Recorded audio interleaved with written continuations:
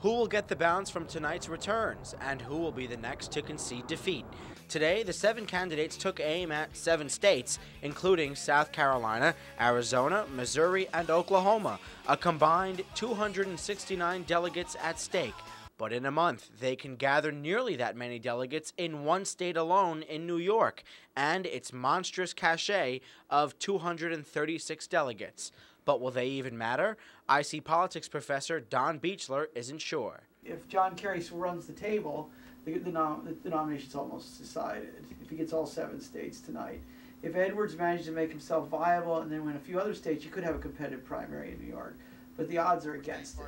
The Tompkins County Democratic establishment sees it differently. Chairperson Irene Stein thinks candidates won't need extra prodding to hit the trail in New York. There are a lot of delegates in New York State. Senator Kerry may have a leg up here because the state's top Democrat, Attorney General Eliot Spitzer, enlisted his support this week. But Edwards could make a game of it if he focuses on labor issues and New York's 6.1% unemployment rate.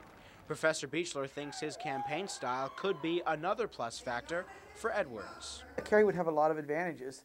On the other hand, Edwards is a tremendous retail campaigner and has a lot of campaign skills. Just today, the New York Times reports that the Kerry people tried to get their candidate to improve his skills by watching tapes of John Edwards. And the place where all the action will go down on March 2nd is at the Board of Elections. If history is any guide, and there is a 30% turnout like there was in 2000 for the primary, the BOE will be responsible for tabulating about 6,000 votes out of 20,000 registered Democrats.